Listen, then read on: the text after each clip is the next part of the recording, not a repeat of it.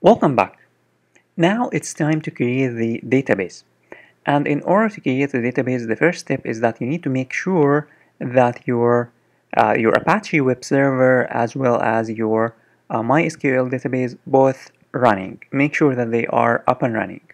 And then you need to head on over to the browser and then you need to type localhost /dashboard. And this is going to take you to the Apache um, web server and you will be able to create a database. After you go to this address localhost /dashboard, you can click on PHP My Admin. And here you can create a database. Let's create a database. In order to create a database, you need to click on New here on the left upper side of the website. So here I'm going to click on New, and this is going to allow you to type the name of the database.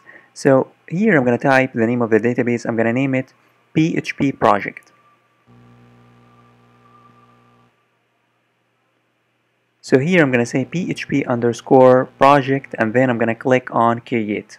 After you click on create, you will find that on the left side a database has been created and its name is PHP_project. So make sure that it has been created, and if you click on it, it will just here display no tables found in this database because there are no tables, but the database has been created.